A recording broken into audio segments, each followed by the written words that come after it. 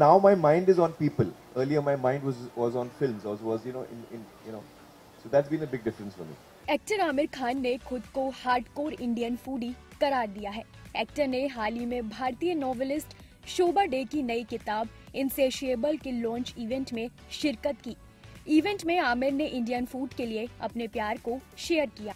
I have to say I'm hardcore Indian food eater. So Japanese cuisine I have to keep checking.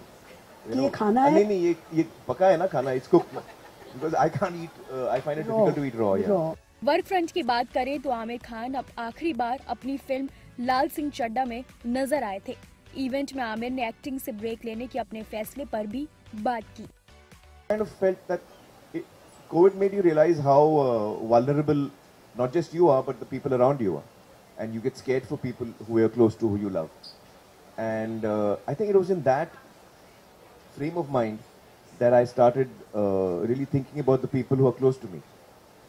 And then I realized that for my entire adult life, from the age I was 18, I began working as an assistant director.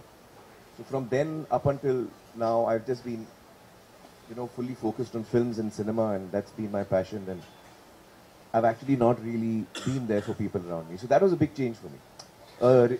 Realization, a self-realization, and I'm really glad it did come at this age and not 20 years later.